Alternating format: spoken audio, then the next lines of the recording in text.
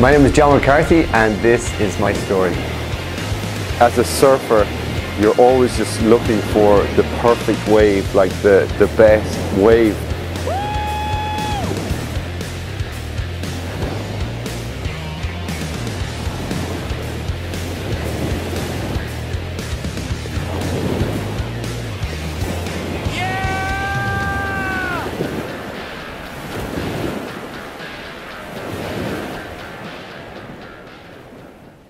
As a surfer, traveling is definitely part of my DNA. In the year 2000, I experienced the most epic surf journey of my life.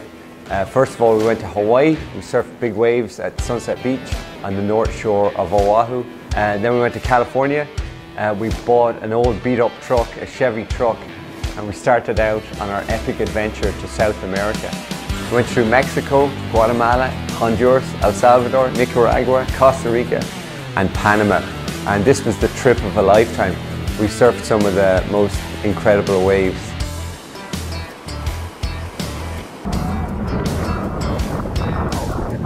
On another surfing trip, I was in Byron Bay, which is a hippie kind of yoga alternative town on the east coast of Australia. I started doing yoga with the dream of keeping my body young and fit for as long as possible for surfing.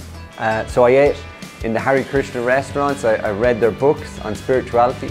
I didn't particularly know at the time, but there was a strong search going on, not just for waves, but there was a search going on inside of me. And I was desperately hungry for something more in life.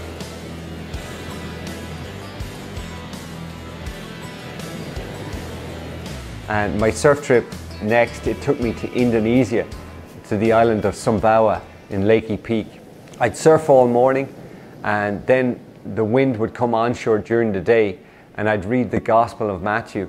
I was really drawn to the person of Jesus, and the verse that really spoke to me about how Jesus was different, it's in Mark 10 and it says, "The Son of Man, he did not come to be served, but to serve and to give his life a ransom for many." I was searching for love and for meaning, and Jesus, the servant king, he was just feeding my hungry soul. I told my closest friends, I think I'm a Christian now. And I went back to church every Sunday. I tried to be good, but I was still very mixed up in my beliefs. But over the next 6 months, I drifted back into my old habits and I ended up in a relationship that was very unhealthy. And my life took a turn for the worst, and I knew that I needed God's help.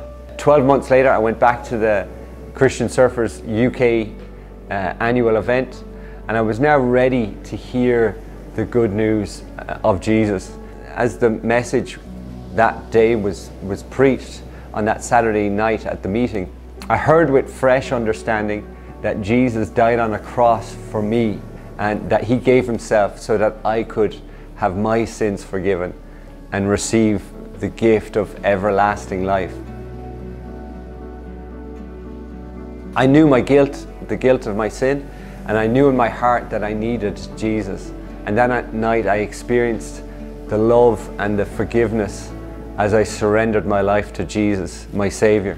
Jesus did a miracle in my heart. He transformed my heart, and that moment changed my life forever.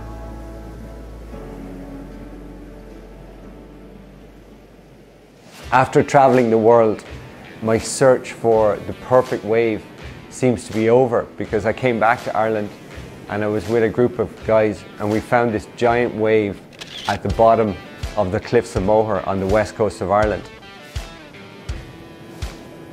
And so just like the search for waves was over when we found this wave, my search for love and meaning is also over in a relationship that I found with Jesus Christ. There goes John.